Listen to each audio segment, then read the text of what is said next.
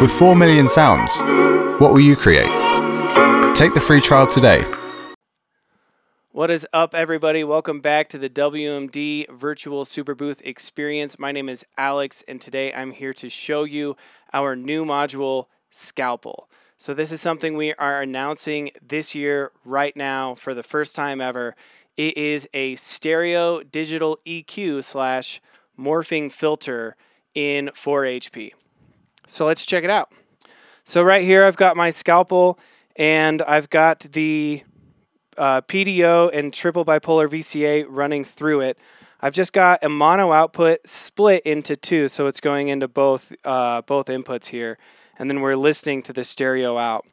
So I've got a sequence rolling right now, coming from the Expert Sleepers FH1, being driven by the Novation Launchpad Pro Mark III here. So this is the sound that we're working with running through Scalpel. You can bypass with this switch, obviously. And then we're just going to run through the bands and create some filters. So right now we're on the low band, so you can sweep the frequency and you can shape the curve. The lowest band is a low shelf, so altogether you have a low shelf, 3 mid bands, and then a high shelf. So okay, I like that one. Let's move to the next band. We're going to go to the low mid band here. So you can really grab frequencies here. And then you can pull them out if you want, or emphasize them. So I'm going to emphasize this low mid here. We're going to go to the next band.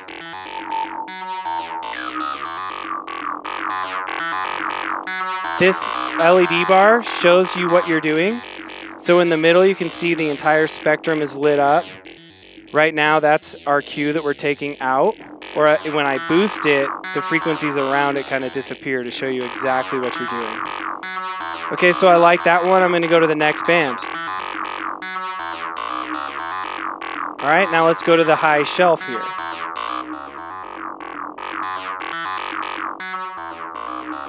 All right, cool. So I like this filter. I want to save it. All I have to do is press this morph preset button, and now these become your 9 preset slots. So we're just going to save this one to 1 by pressing the top button while we're holding the morph. Now let's make another filter. So I'm going to go back to the low band here, give it its lows back, and then create something kind of raunchy.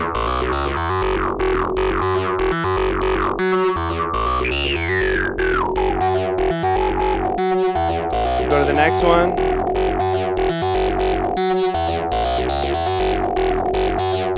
All right, cool. I like that one. Let's save that to preset 2 here. So now I'm going to go make another filter. So this one I'm going to take out the lows. I'm going to go up to everything, and I'm going to take out the highs too. All right, cool. I like that one. Let's save that to slot number 3 here. Let's make another one. Let's give this one its lows back. And then take away the resonance here. And then let's just take that high frequency all the way out. Cool. So I like that one. Let's save that. Save that one to slot 4 here. And then let's do one more. So this one I'm going to do the exact opposite again. I'm going to take out the lows here. And then I'm going to go all the way up and give it its highs back. And we'll have it emphasize the highs here. Okay, cool. So now I like this one. I'm going to save that to slot 5.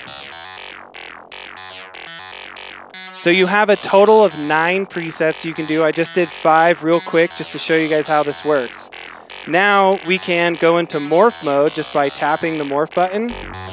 And we can select the preset with the bottom button here. And we can morph through those. So we just created 5 different filters that we're now morphing between. So not only is this a really cool module just for mixing and helping out with EQing, you can actually create a pretty cool filtering effect. All right, so the whole time we've been doing this, we've been editing both sides at once. So we've been doing A and B at the same time. With this switch, you can edit either A or B independently and create more of a true stereo or dual mono effect. So just for the demo, like I said earlier, I've got a mono out just being split to both inputs here, and we'll affect both of those separately. So let's play our sequence again. I'm going to go to a different, I'm going to load a preset just by holding morph, going to the preset, moving through here.